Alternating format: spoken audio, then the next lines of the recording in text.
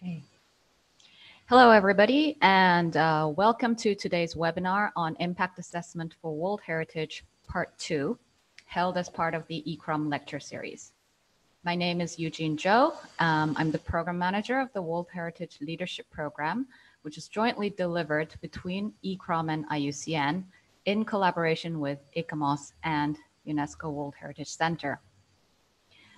The three advisory bodies to the World Heritage Convention, namely ICCOMOS, IUCN, and ICCROM, are all working together within the framework of the leadership program to revise the World Heritage Impact Assessment Guidance. And I would now like to ask all our panels to turn on their videos to wave hello to all our audience here today. I have with me, just as we had last time, Ms. Sarah Court for ICCROM, and Ms. Mizuki Murai for IUCN. And Richard, if you could turn your video on just to wave hello, that would be great. And Mr. Richard Mackay for ICCOMOS. And there he is. Excellent, thank you. I just wanted to remind everybody that we're the same people who have been participating in the past webinar, the webinar that was delivered in July 16. On July 16, we had part 1 of this series of webinar discussing the principles and core facts that you need to be aware of when conducting impact assessments. I would like to emphasize that it is important for you to go back to the first part of the webinar to understand where we are starting from, what the premise of this work is, and to be able to grasp the fundamental principles that we are highlighting throughout the entire guidance document.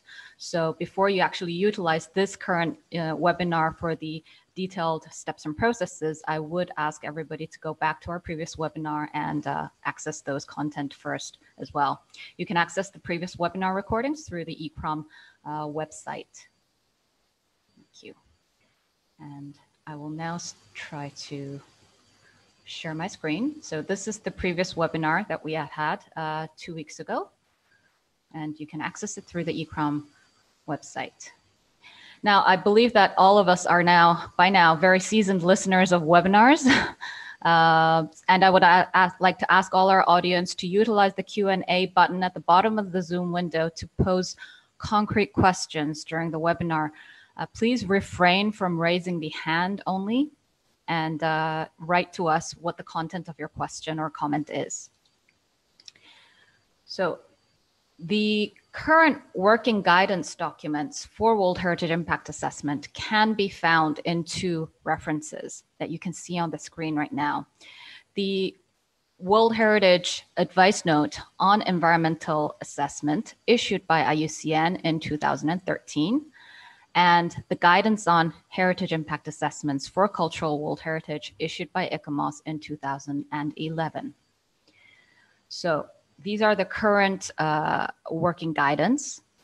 What we're now doing is that the leadership program is working right now to integrate and update these documents, and this is currently work in progress. We had a lot of questions coming in from the past webinar to ask us of where it is, where you can access it. I do emphasize at the moment this is work in progress, and we're working through several different drafts and continuous reviews to ensure that we can take into account the different practices across the natural and cultural heritage sectors, but also the developmental sector and the impact assessment field. So the updated World Heritage Impact Assessment guidance will be presented at the forthcoming World Heritage Committee meeting. This is intended as a guidance to help heritage practitioners, governments, developers to navigate through the instances where World Heritage is facing change. Yes, it does specifically address the issues of OUV in World Heritage, but at the same time, the basic logic and principle of going through these steps on the basis of heritage values can be applied to other types of heritage. So today, we will be delivering content about the key steps and processes of conducting impact assessments. Please note that 60 minutes is not at all sufficient for us to talk in detail about everything and all the important aspects that we wish to share with you. And this webinar should be considered as an abstract overview for you to grasp some key ideas. ICCROM continuously provides capacity building courses on the subject of impact assessment, and our next course will be held in 2021, October, together with WITTRAP, and it will take place in Japan, and you can apply to this course.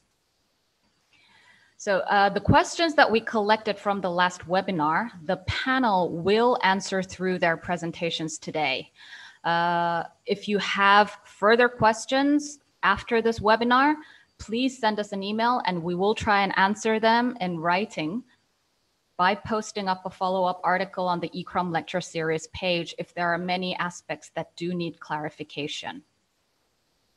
So without further ado, I will now like to direct our attention to the presenters.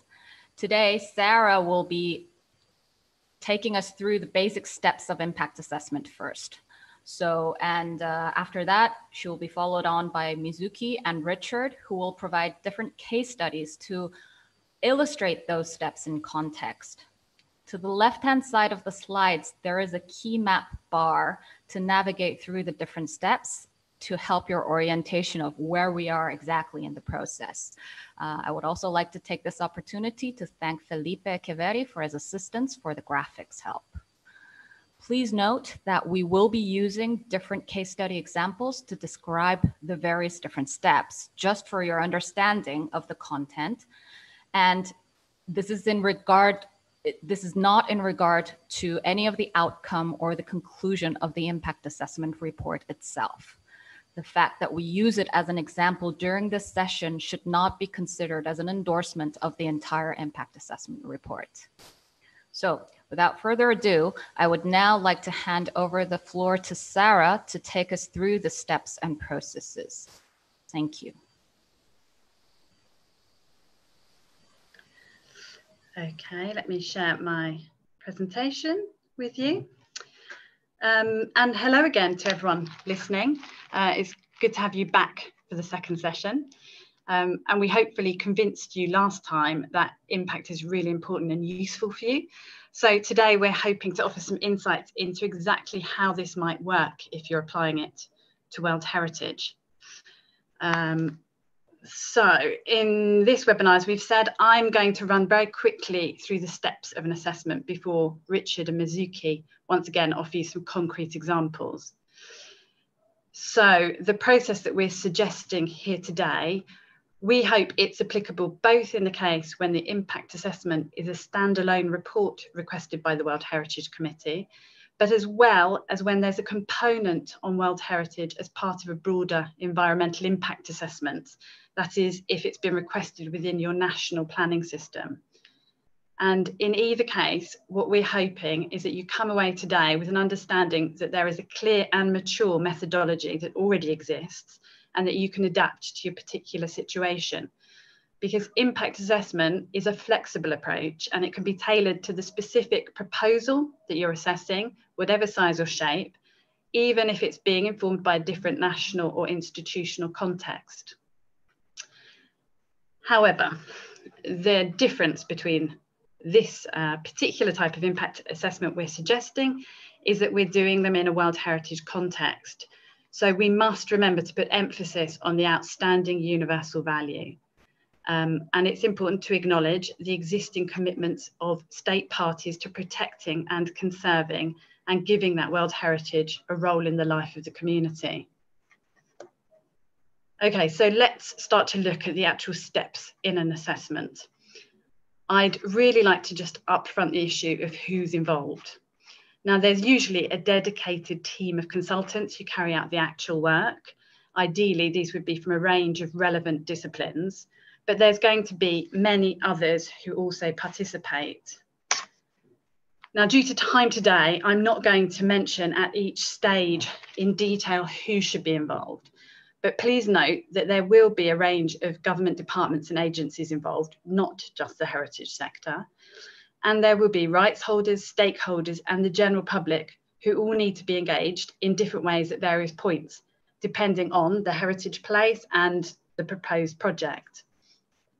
Now, this ongoing dialogue with many different people is not just an optional. International best practice for impact assessment is based on transparent procedures and public participation, even if that is slightly different in different national contexts. And when the World Heritage Committee adopted communities as a strategic objective in 2007, it was explicitly recognising the critical importance of involving Indigenous, traditional and local communities in the implementation of the Convention. So this issue of participation is a cross-cutting one, and you will need to consider it at all the steps that we discuss from here on in. So let's look at what is the very beginning of an impact assessment then.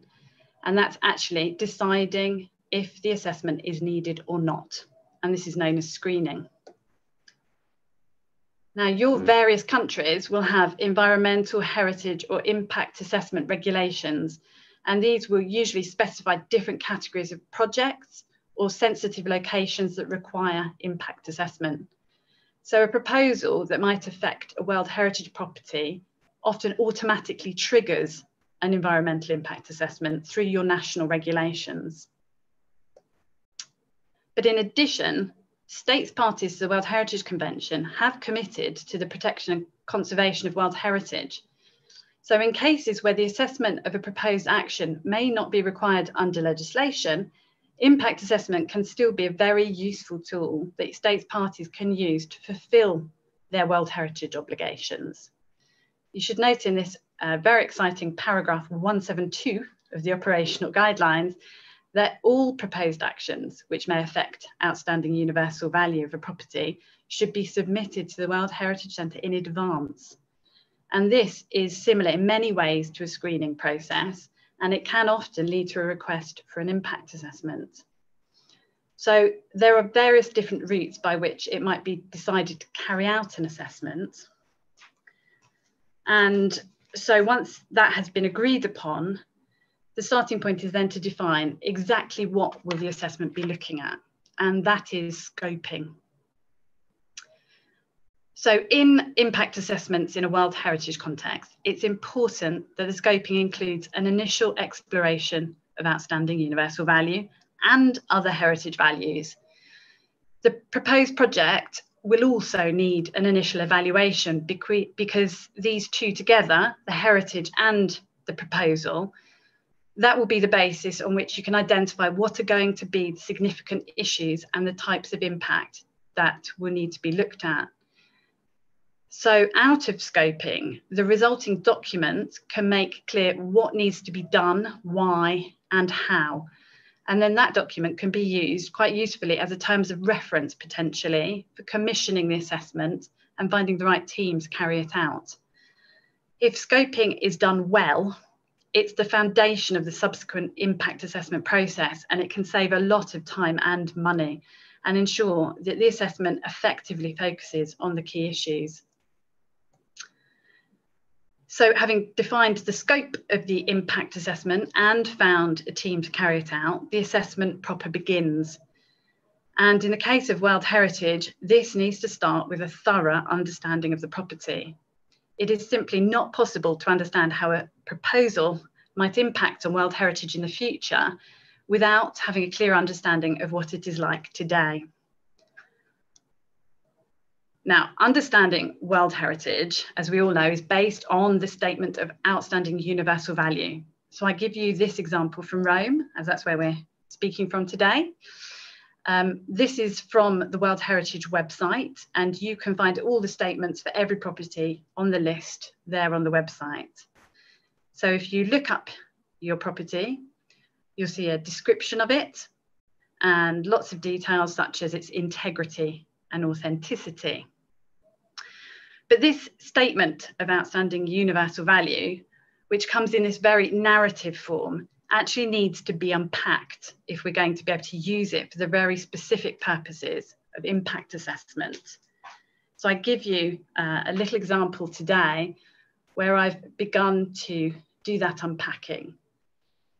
So what we want to identify are the values, both outstanding universal value and other heritage values, so that we can then see where are the attributes that convey those values? Now, attributes might be physical elements of the heritage place, but they might be something intangible, like a process.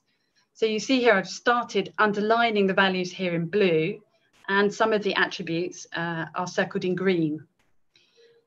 Now you'll start to begin to see that the attributes are what we're focusing on in our conservation efforts. And so identifying them is actually really key to being able to carry out an impact assessment. Once the attributes are identified, then they can be examined thoroughly, and this might point towards areas where additional information, research and study needs to take place in order to really characterise the property well. And a description of the World Heritage Property as it is today is often called, in this context, a baseline assessment. It's going to be needed at the later step of analysing how, where and when a proposal might have negative or positive impacts. So this really does need to be both specific and relevant to that task. And there's a second area that really needs thorough understanding right from the beginning, and that's the actual proposal that's being assessed. If a project is not well understood, it's going to be impossible to identify all the impacts that it might cause.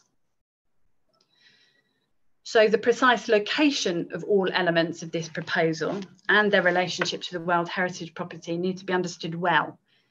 And this will include any other additional infrastructure facilities like access roads or power lines, everything involved that might be required if that project takes place. And in addition to mapping the precise location of a project, you will also need to consider the whole larger area that might be influenced by it. And you're really going to need to consider all stages of that project over time. Its construction, the preparation, its operation once it's actually there, and what happens later in its life. Is it closed? What will happen even beyond that? So we need to understand exactly what will take place, how and when for the entire life cycle of that project. And so the next step then brings these two together. There's going to be a prediction based on evidence of what exactly might happen to the World Heritage Property should the project take place. Now, this requires a quite systematic cross-referencing of how elements of the proposed action are going to interact with attributes of the heritage in order to identify the significant positive or negative impacts. And having predicted that something might happen, this something needs to be defined.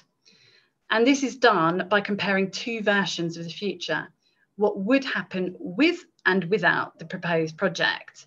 And this is actually a technical step in the impact assessment and really does need to be grounded in data. That will allow us at the end of the step to be able to really describe the precise character of those impacts. So you see a whole range of different questions that need to be addressed potentially, so that on the basis of these characteristics, we can actually now evaluate if the potential impacts are acceptable or not. Now, this step, which is really at the heart of an impact assessment, involves taking that prediction data and using it to reach conclusions about the significance of impacts. If the assessment is to be credible, this work needs to be really reported clearly and transparently. The evaluation is going to need to result in a clear set of conclusions about whether the potential positive and negative impacts of a project are acceptable or not. Now, there are a whole range of tools already out there that can be used to arrive at these conclusions and then communicate them really well. We don't have time to go into the details of all these now, but just rest assured they do exist, and we will be giving really useful guidance on this in the forthcoming document.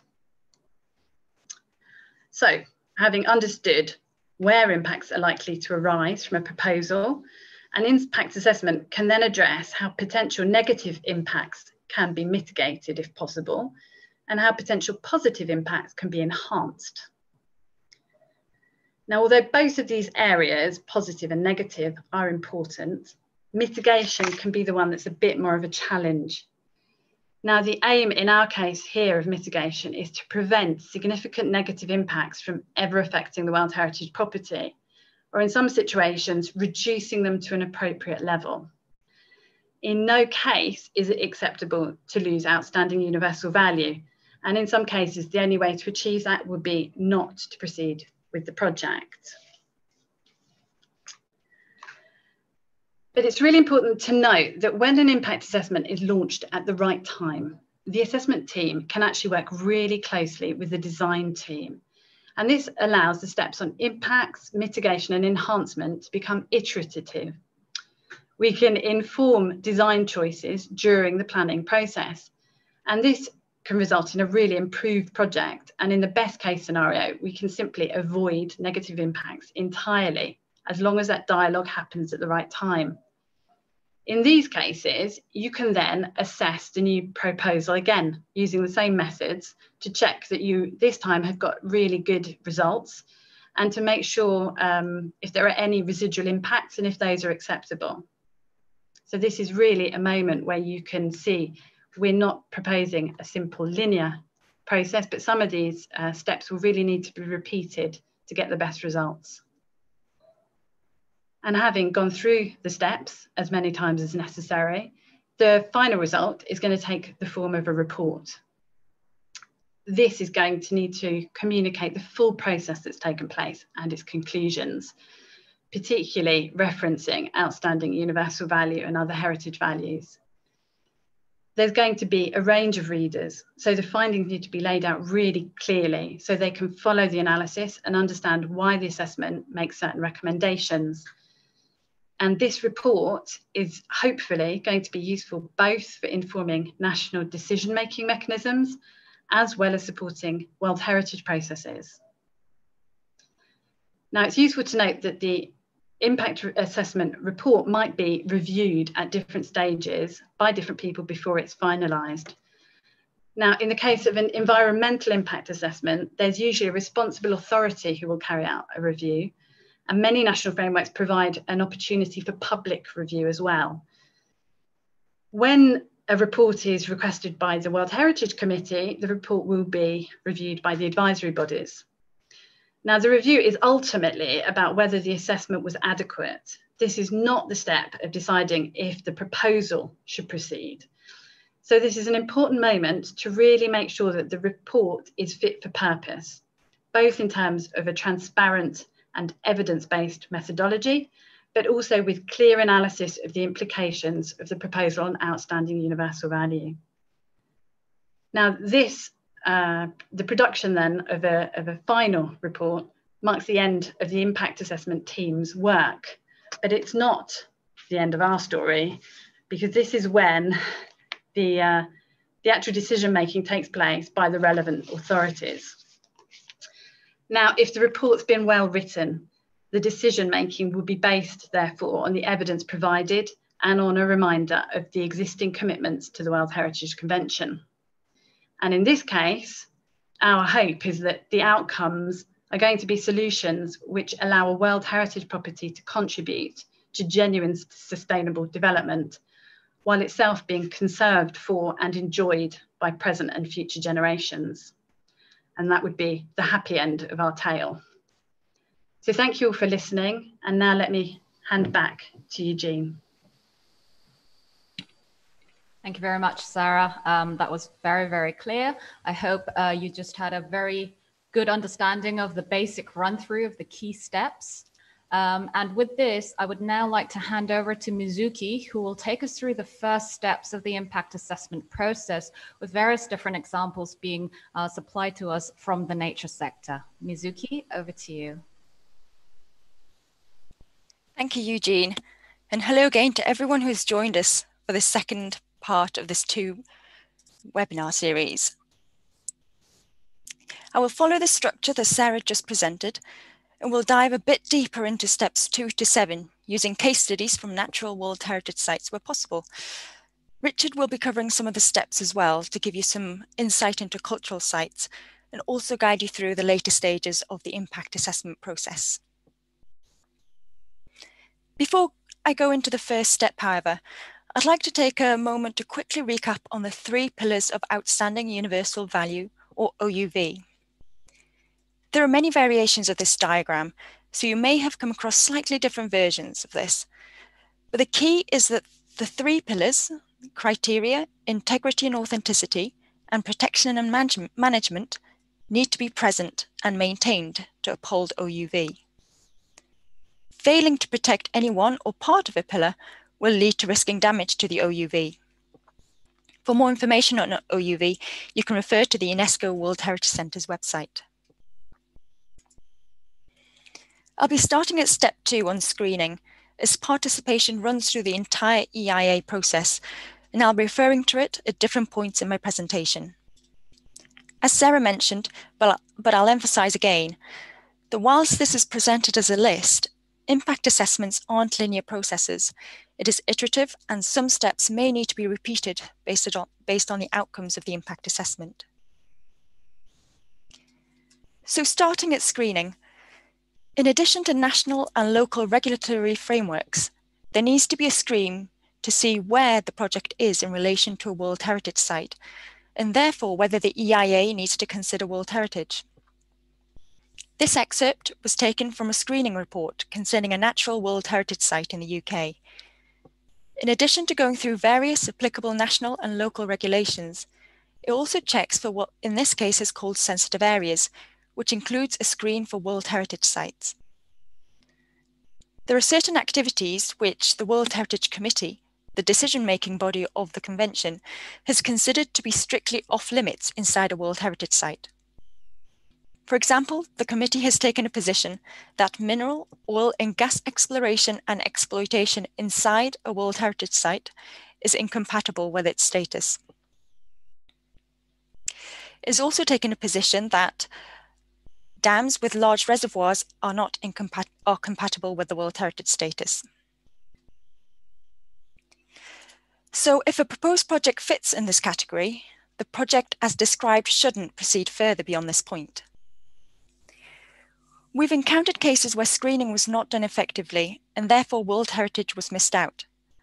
This meant that time and financial resources were effectively wasted undertaking an EIA, whereas a thorough screening process would have either spotted that the project was incompatible at the offset, or redone to reassess impacts in relation to World Heritage. The International Council on Mining and Metals, or ICMM, has made a commitment to respect the importance of World Heritage Sites and therefore abstain from mining or exploring in World Heritage Sites. Some individual companies such as Shell, Total and Tullow have also committed to not entering World Heritage Sites and ensure any activities outside World Heritage Sites won't affect the OUV. Similar commitments have also been made by financial companies such as Paribas, HSBC and JP Morgan to not invest in projects affecting World Heritage Sites. We welcome these commitments made by leading companies, and the World Heritage Committee has repeatedly called upon other companies to follow suit and make similar no-go commitments to World Heritage Sites. We need to remember that we are dealing with special places, which combined still only cover a very small portion of the planet, and states parties to the Convention have made a commitment to protect the universally accepted heritage values. This pyramid illustrates how only a very small portion of protected areas meet the threshold for holding outstanding universal value, so these special places deserve extra protection. For activities outside the boundaries of a World Heritage Site, certain developments, such as dams, can have a major impact many kilometres away, so this also needs to be taken into account. The World Heritage Committee frequently requests that any activities with the potential to impact on the OUV of the World Heritage Site should be subject to an EIA. Pho Nha Bang National Park in Vietnam, for example, is facing a number of threats, including tourism pressure. The OUV of this site focuses on biodiversity and geomorphology of caves and forests. As a result, the World Heritage Committee adopted a decision last year in which it reminded the state party of Vietnam to undertake an EIA for any large tourism and/or development projects which have potential to impact the OUV of the property. Screening would therefore help identify when such EIAs would be required.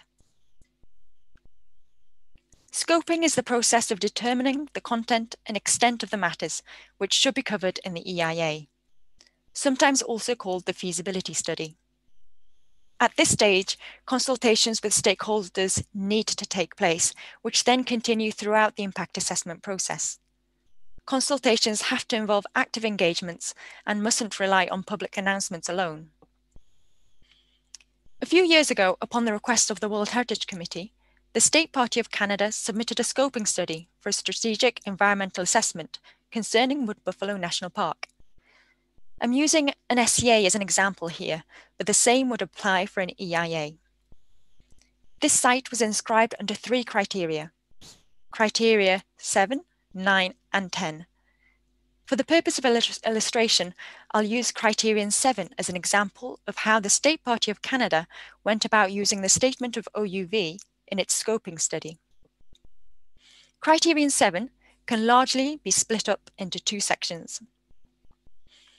The first about the great concentrations of migratory wildlife of global importance, and second part about the rare and superlative natural phenomena. This latter can be further split into 3 attributes. I'll focus just on 1 and 2 for the purpose of illustration in this presentation. This table is just the first part of a longer assessment of OUV. It presents and splits the statement of OUV by attribute to make clear what the scope of the assessment is in terms of World Heritage. Here you can see how the State Party has taken the description of the OUV under criterion 7, and the 2 attributes I mentioned in the previous slide can be seen here. In this particular case study, the scoping study has also included a baseline assessment, which I will present next. Baseline assessment serves to identify the original status of the environment before the project starts, so acts as a base reference. This partial screenshot was taken from an EIA concerning a natural World Heritage site. As this is still an ongoing case, I'll refrain from mentioning the name of the site or the project, but you'll see that this impact assessment document includes a chapter on the baseline condition, here referred to as existing environmental condition. This covers the condition of all 3 pillars of the OUV, as well as other relevant environmental data.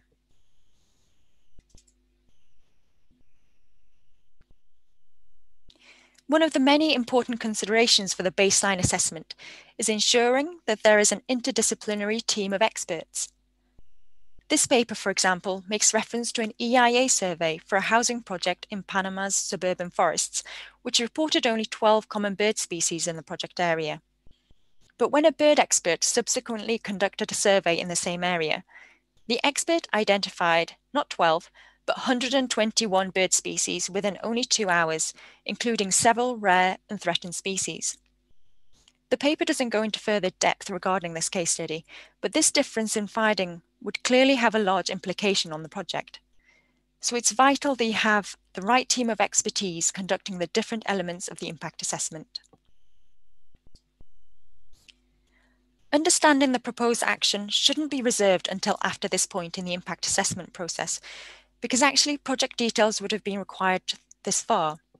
For example, the boundaries and the extent of the project's impacts would have needed to have been assessed in steps 2 and 3 in the screening and scoping stages. As mentioned earlier, dams can have an influence many kilometers away from the physical infrastructure. But before going into the full evaluation of impacts, it's essential that proposed action is well understood. And this also takes us back to the importance of ensuring stakeholder consultations and public engagement so that people are informed of the potential impact and that there is sufficient time to receive public comments and adapt the project accordingly. The same is true for identifying and predicting impacts. To an extent, this step would have been covered likely in the earlier steps and links closely with the evaluation of impacts. Project design, including the location, should be scrutinized and consider a variety of factors, including impacts on World Heritage and its OUV, but also how this interplays with climate change and natural disaster, and so on. An infrastructure development proposal in a known earthquake or cyclone zone, for example, cannot ignore these in assessing the impacts on the environment and heritage, and must be assessed in addition to and fit with disaster risk management for that site. For the evaluation of impacts, I'll use a case study from New Zealand. In 2012, IUCN received EIAs for 2 projects around Te Wahi Punamu, Southwest New Zealand World Heritage Site. One was for the Milford Dart Tunnel, and the other for a monorail project called Fjordland Link Express.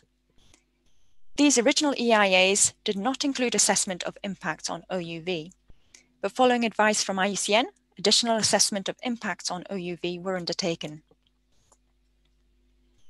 Milford Dart Tunnel proposal comprised of a 5-metre diameter, 11-kilometre long 1-lane bus tunnel, with the purpose of halving the travel time for tourists who visit Milford Sound.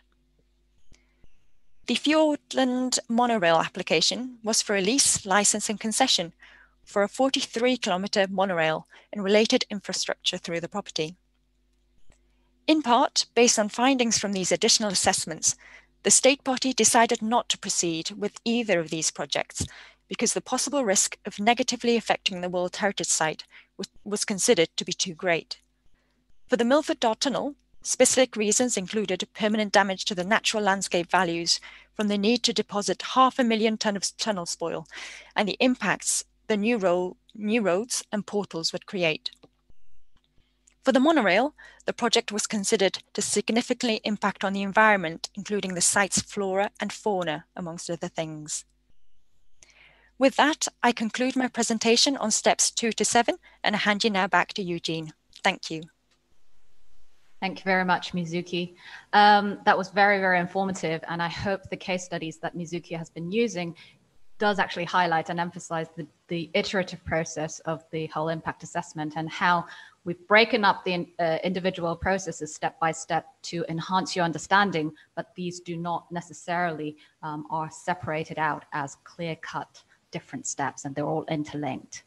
I would now hand over to Richard, who will now continue on to give us the more examples coming from the cultural heritage sector to describe the rest of the steps that would take us through the entirety of the impact assessment process. So over to you, Richard. Well, thank you, Eugene, and good evening, colleagues around the world. Before I pick up the process with the steps for heritage impact assessment, can I make reference to some important principles? For example, it's really important, as has been said, that associated people are involved, not just a team of experts, but that a multidisciplinary approach is brought to bear on the HIA process. It's very important early on to identify and then address any gaps in the information. It's important, as I'll come to articulate the attributes that contribute to OUV, as Sarah and Mizuki have both mentioned, and to distinguish outstanding universal value from other values. This process is not about excluding other values, but this process is very much about the World Heritage part of this approach. Something which I'll emphasise in this presentation is the need to separate identification of impacts from evaluating the seriousness of those impacts. And I would repeat the point that has been made by Mizuki that impacts can be away from the property itself. It's important to assess them holistically.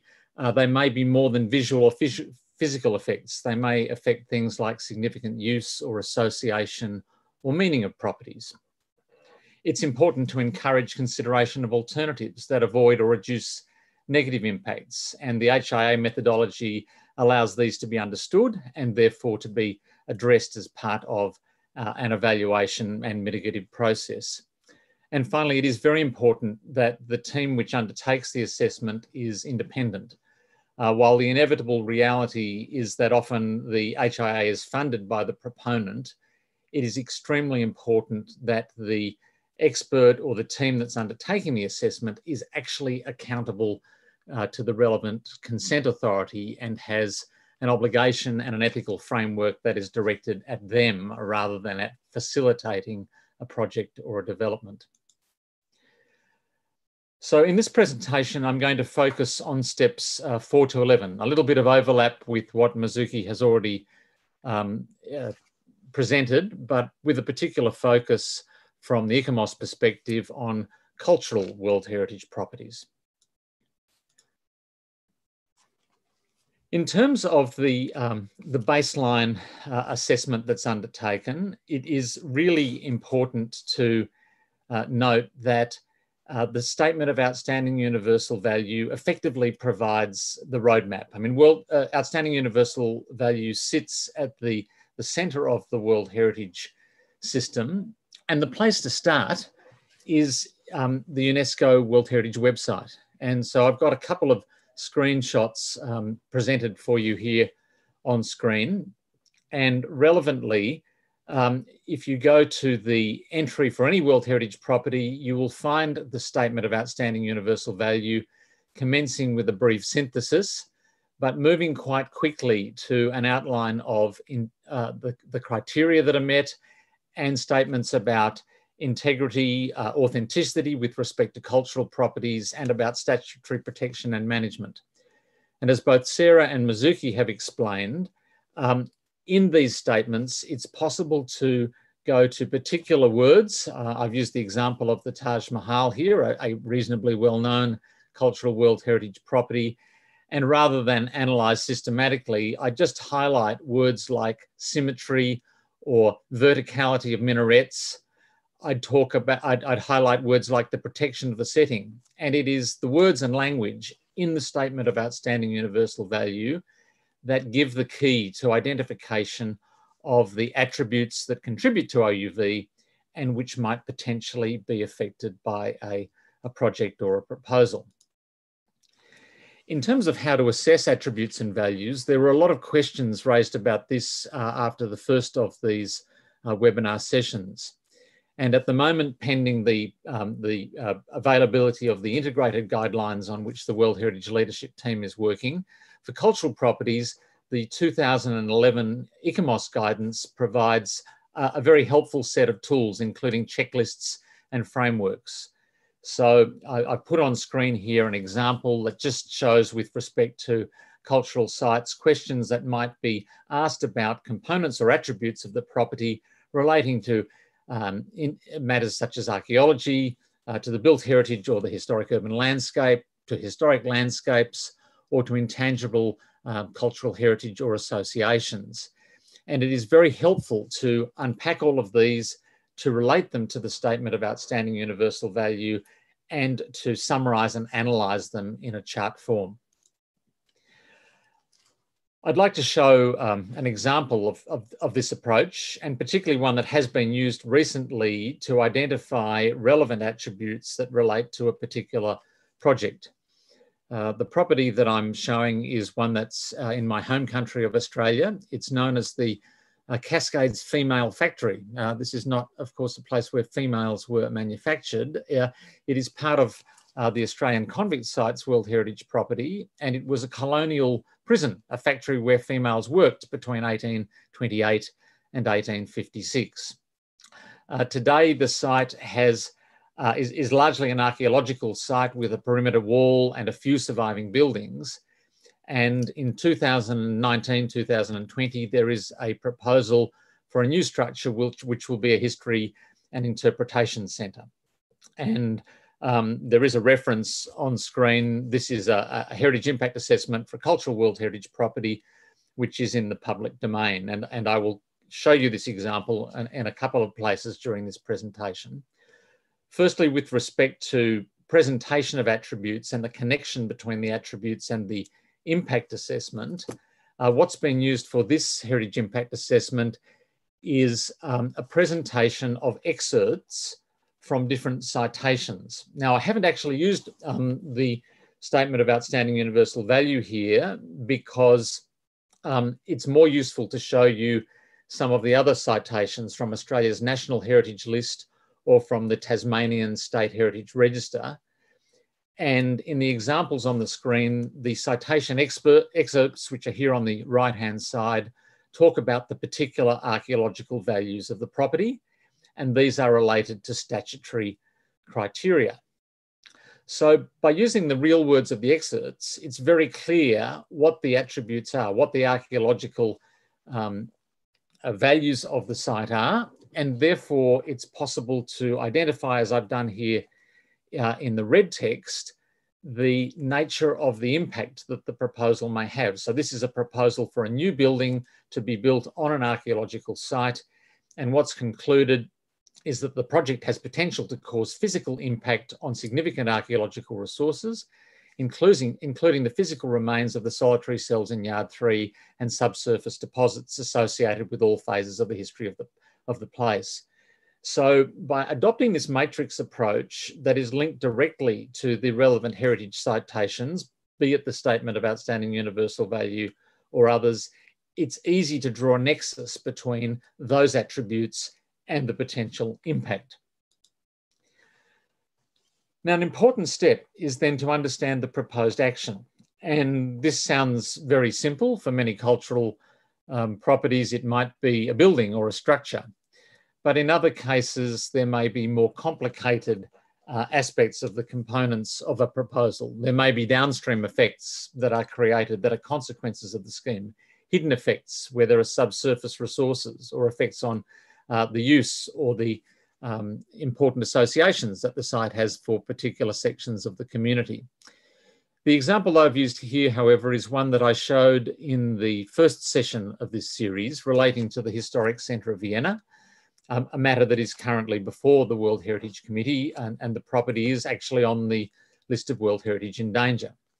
And the proposal that's been under consideration is Intercontinental Hotel, Concert House and Ice Skating Rink, and it's a proposed new building on the site of an existing modern building. And in terms of understanding it, it's necessary to look to the documents, to the drawings, to the reports, to examine photographs, to have briefings, and to be very clear about what the content of the proposal is. The next step, of course, is to identify the impacts. And where the heritage impact assessment for this project is extremely helpful is in the broad, contextual, and very thoroughly documented approach that it takes to understanding the impacts. Time is short, so I can't show you a 200-page document in the space of 15 minutes, but I did pick out the example that's on the screen, where the author of this heritage impact assessment has used historic imagery to understand the nature of the significant vistas within the property, and then contemporary photograph taken from a very similar perspective showing a very similar view, and then finally a visualization which shows how this significant historic view would appear if this development were to proceed. So this kind of analysis provides a very clear and evidence-based route to understand the nature of the impacts on the attributes which contribute to the outstanding universal value of the property. How is that then presented? Well, again, the ICCROM 2011 guidance provides some very helpful frameworks. It suggested that there be distinguishment between the scale of the change, which might range between low to high, and the scale of the impact, the severity of the impact. And there are some color-coded graphics provided which scale the impacts between very high, high, medium, low, and negligible. And the point is made in these in this guidance that an impact which on a site that might be of perhaps local heritage significance, if it relates to a moderate change there, it might only be a moderate impact. But the same level of change to an attribute that is part of a World Heritage property might in fact give rise to a very, very large and very substantial impact. Now, the color-coded charts are by no means the only way, but the color-coded charts have proven over the last decade or so to be extremely effective in attracting the attention of decision makers and drawing attention to those aspects of impact which should perhaps be reconsidered and which lead to focus on appropriate aspects of individual proposals or developments. And so an example from this, again, a property that I showed briefly in the first of these seminars relates to the old town of Galle and its fortifications in Sri Lanka.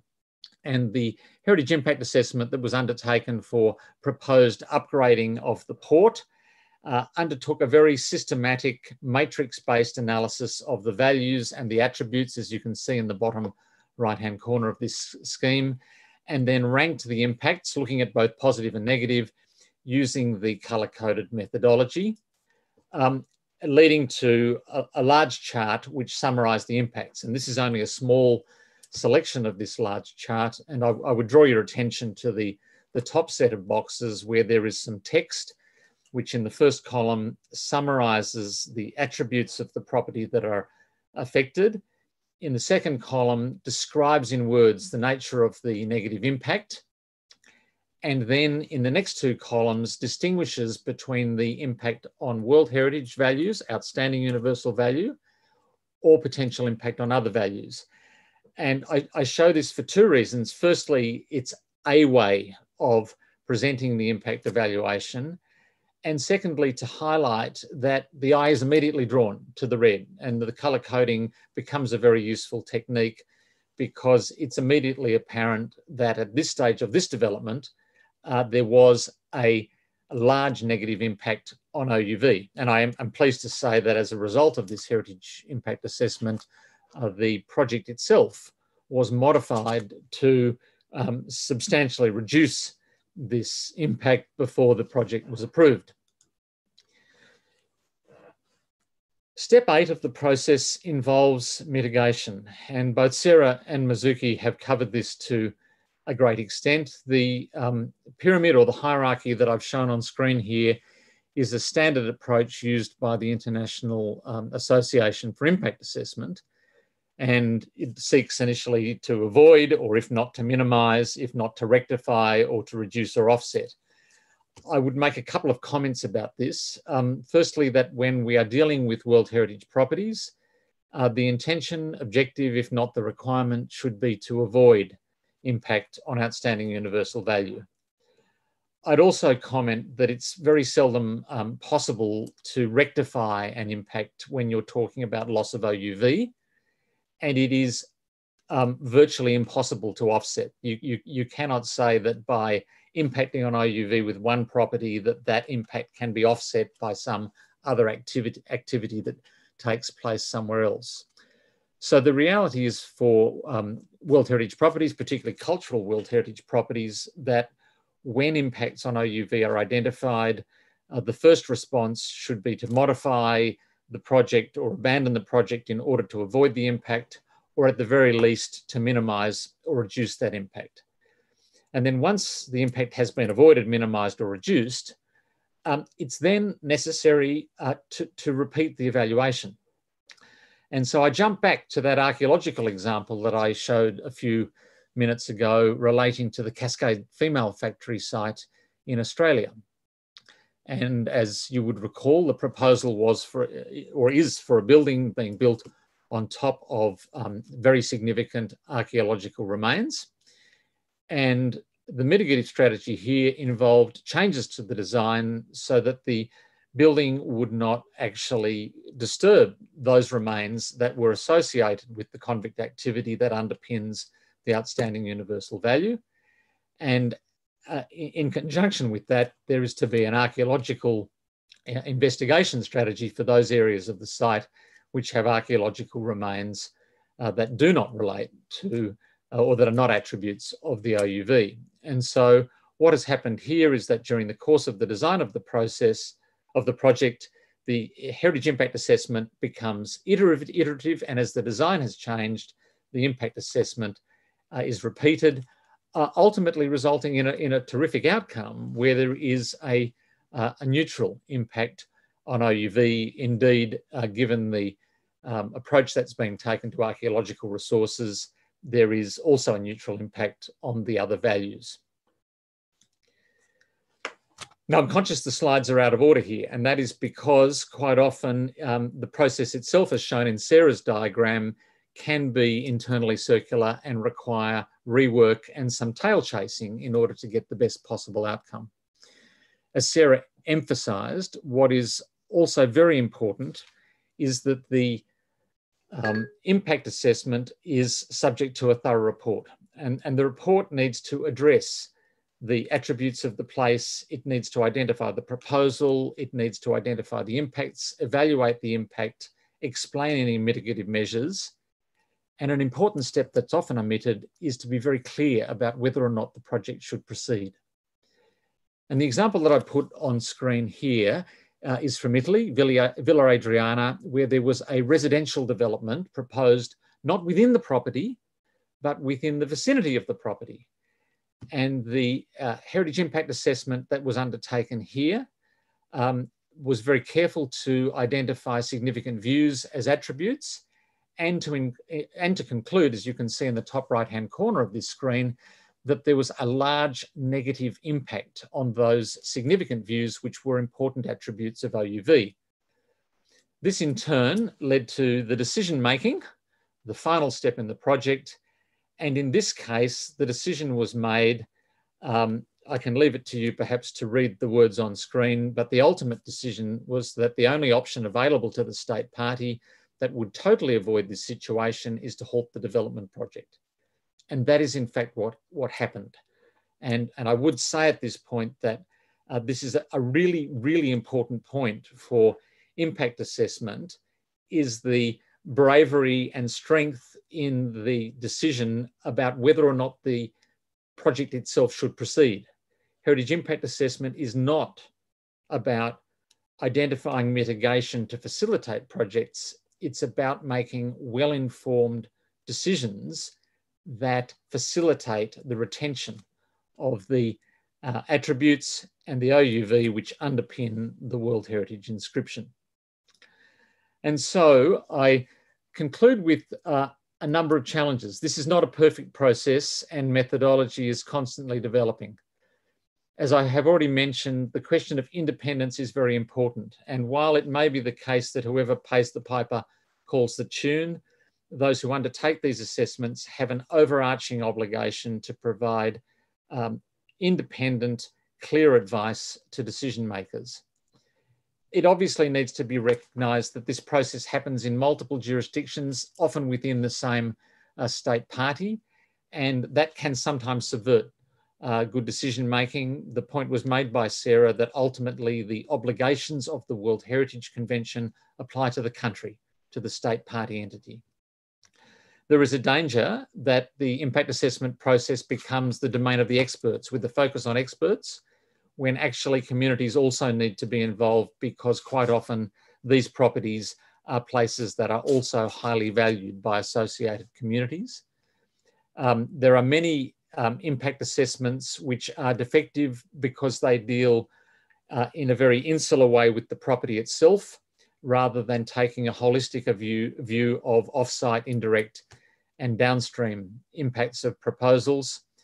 There is a real danger in seeking to balance positive and negative impacts. And while Sarah rightly mentioned the opportunities to enhance projects, it is not a balancing game whereby adding good things like education programs or exhibitions, you can somehow outweigh unacceptable adverse impacts. And then finally, and this will lead to my concluding slide, the biggest danger in the heritage impact assessment process is starting from a presumption that the project will proceed and going directly to mitigation, when actually this process needs to be about well-informed decisions. The sad fact is that many of the projects are almost like a game of snakes and ladders. For those who may not know this name, it's a simple board game. And when you land on the square that has a ladder, you go up the ladder, but you go down the snake. And for some projects that occur in World Heritage context, there might be a development proposal, in this case it's a mine, that will lead to an economic feasibility study. In turn, perhaps an announcement from the government or the proponent. And at that point, there will be a need for some kind of impact assessment, an environmental impact assessment or heritage impact assessment that is supposed to balance, weigh, make judgments about the benefits and impacts. So there'll be survey, there'll be assessment, there'll be all that baseline material well after the project has been announced. And the heritage resource is, of course, identified and assessed. But by this stage, because the project has been announced, in the minds of many of the authorities, decision makers, and certainly the development proponent, heritage is the problem. So the government is going to need to make a decision.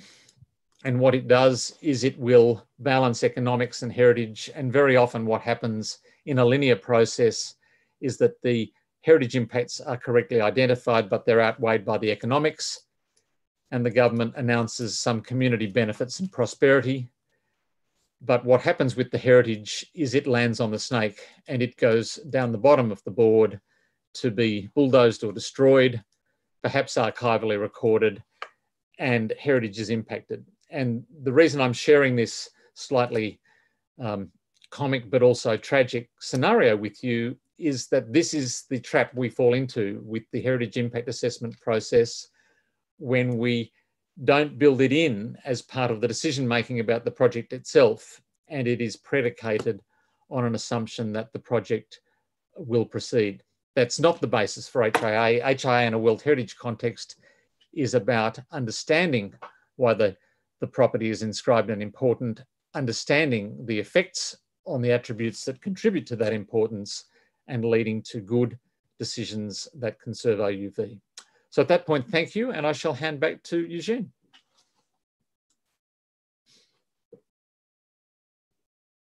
Okay, thank you very much, Richard. As always, the snakes and ladders diagram always amuses me and at the same time reminds me of the predicament that we're facing with many impact assessments.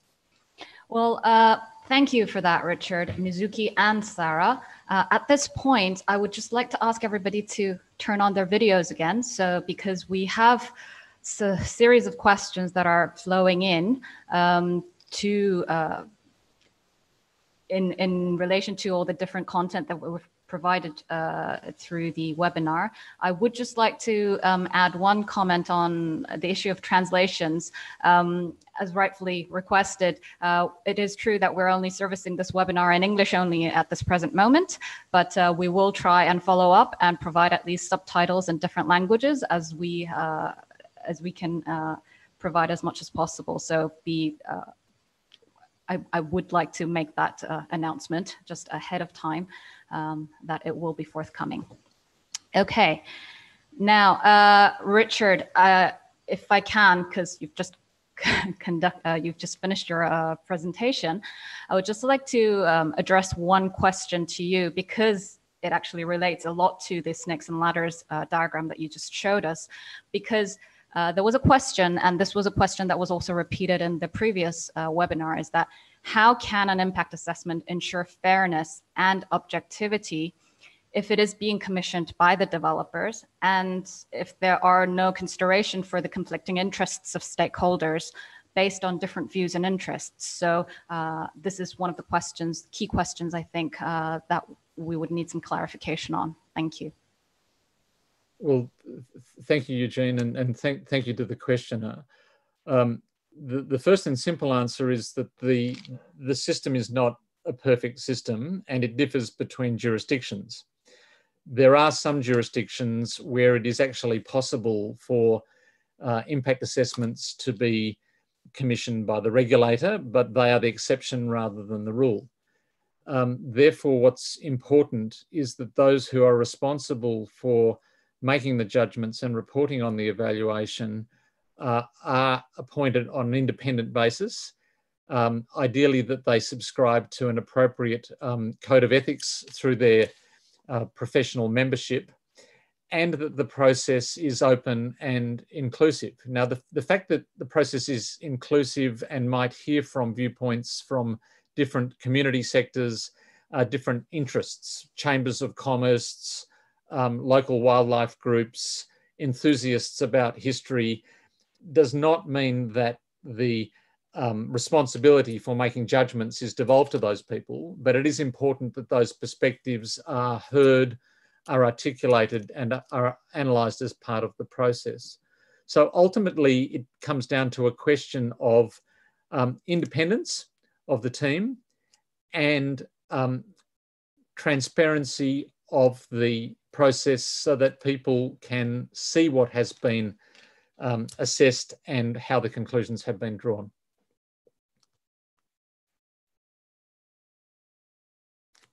Yes, thank you very much. Sarah, I would like to ask you direct the next question to you. I think this more or less deals with the iterative process that we've been going on about throughout the different presentations. If there was an impact assessment going on and the developer has changed the proposal midway due to the impact assessment, can the original IA process be considered to be finished, or how should it proceed? And also, there was a sort of an addendum to the question in many different occasions where people were asking if an impact assessment is a valid process to be taken even after a proposal of a development has gone forward with it. So just different aspects of timing as well, but if you could answer the question, that would be great. Yeah, so if the project changes, you need to start again.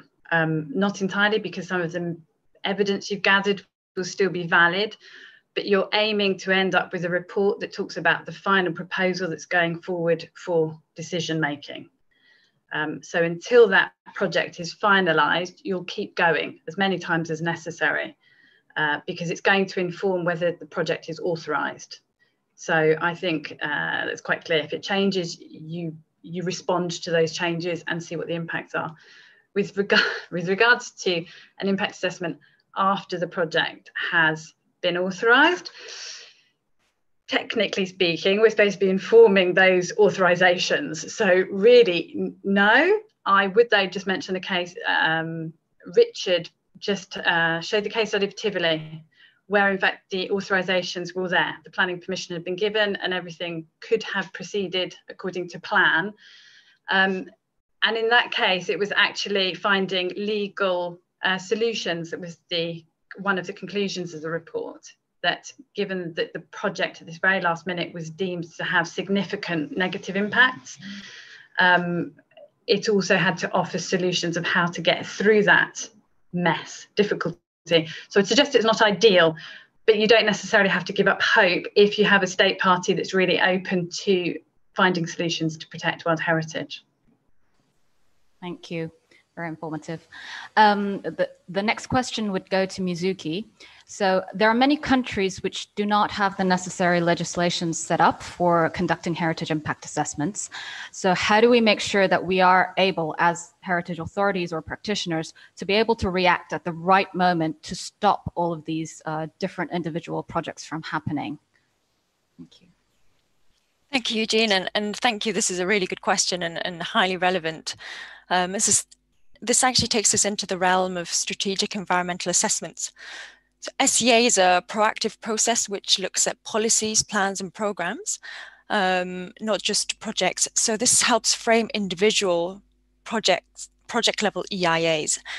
SEA's strategic environmental assessments are about identifying macro level development outcomes, so should be conducted and reviewed regularly. We have had a state party recently communicate to us that they're planning on systematically undertaking strategic environmental assessments to assess what sort of developments can take place. So this would be a very helpful approach to frame what sort of individual projects can take place. Okay, no, that's very important. The highlighting the proactiveness of the whole impact assessment process that we can take. We don't necessarily always have to be defensive and waiting for the proposal to happen, but there are methods and approaches that we can be more proactive and actually be seated at the table even before any development proposals come into place.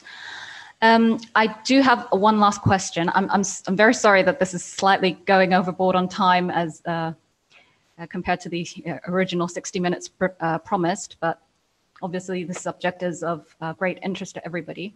But I did want to pick up one question that was provided through the Q&A button, which I thought merited our attention. I'll read out the question as it is. Can impacts be positive in the meaning that change could enhance the OUV? This is not so that OUV is constant and can be conserved or damaged. Consultants sometimes use positive impact as a way of balancing a negative impact and thereby gives legitimacy to a proposal. I think this is one of the key issues that we constantly face, where there's this whole balancing act, but also the fact that enhancing the positive impacts, enhancing the OUV is considered to be of a different way of approach than what we consider as to be the enhancing the impact, the positive impacts. So I don't actually have anybody foreseen for this question, but I would actually like to give all the panels a chance to address this in their own words and consider that as the concluding remarks, perhaps. And I will give the floor over to Richard because you're unmuted already. Well, thank you, Eugene. I think firstly, I would say it is sometimes possible for projects to remove impacts on OUV, but the notion of somehow enhancing and having or creating outstanding universal value does not apply. So of course it's a good thing to enhance projects to provide benefits. And of course, at the end of the day, consent authorities may be making decisions where they are balancing issues, economics, social goods, heritage. But in the World Heritage context, state parties have obligations under the International Convention that require them, for this very small proportion of the planet, to make decisions that ensure OUV is retained. And so, no, you can't get around it by saying, I've got all these other benefits for my project. I'm very sorry about the impact on OUV. The obligation is to conserve OUV. And that is why it is relevant to have specific guidelines for World Heritage that are slightly different from broader SEA and environmental impact assessment processes for non-World Heritage places. Yes. I would now like to ask Sarah to give your comments, please. Yeah, I think I'd probably echo Richard. I think we need to be a bit precise with our language, because I would suggest we're not enhancing OUV, we're trying to enhance the project to make it the best it can be. And that will involve both reducing the negative as well as enhancing the positive. So we're always looking, we're actually in this discussion, we're looking at the project itself rather than OUV, which officially remains the same forever. And then I would just say, from a methodological point of view, I think we need to be careful at looking at the two separately. So I would be looking at negative impacts, and if there is several significant negative impacts that we cannot deal with, that project is a problem, and it doesn't matter what the positive is doing. So I think you methodologically separate them, deal with negative things, you're finding mitigation strategies, you're looking at how to avoid them ideally. And when you've done that, you're also in a different chapter looking at positive and improving those as much as we can, because we can gain positive benefits for World Heritage. It might be there's greater protection or a whole series of, Rich gave nice examples. An interpretation centre, if it's got no negative impacts, can have the positive benefit of really helping the public to understand it. So there's many ways in which we might want to enhance the project, but I would always want to view those separately. Yes, thank you. And Mizuki, I would ask for your final concluding comments, please. Thank you. And I'd agree with what Sarah and Richard have both mentioned, in that, and this is why within the context of World Heritage, we don't talk about offsetting OUV, because OUV isn't replaceable. And talking about trying to modify that or creating new OUV is just simply not within the framework of the World Heritage Convention. So I'll keep it short and sweet. Thank you so much. Yes, I would just like to extend my very deep gratitude to all of you for participating today in today's webinar, especially our panelists from ICCROM, ICCOMOS, and IUCN. All of us, we're actually working really hard together to come up with a much better guidance document on impact assessment for World Heritage in the future. So please keep up with us in terms of our progress. As a last slide, I would just like to just share some points where you can connect with us to receive more information through these links. We're very active on different social media platforms, but also through our different organizational newsletters and websites themselves. So please constantly check them to be able to receive more news about these webinars or different workshops or courses that will take place in the near future. I would just like to thank everybody here at ICCROM as well, the organizing team who have been behind the scenes always, allowing us to have this technical agility to be responding in this webinar, and also to all our attendees coming and participating and also asking us very sharp questions, which always gets us nervous and to the point. Please note that the recordings of this webinar will be made available on the ICCROM website very shortly, and you can always access it at any time after this webinar is finished. The ICCROM lecture series, which has been going on for about 2 or 3 months now, we will be taking a short break through August, but we will be back in September. So you can get more information about upcoming sessions and different subjects that we will deal with through our website. So with this, I would now like to conclude and thank everybody for being together with us. We've had a lot of number of attendees coming into these webinars. Thank you for that. And I hope it was a useful session for everybody involved. Thank you very much and goodbye.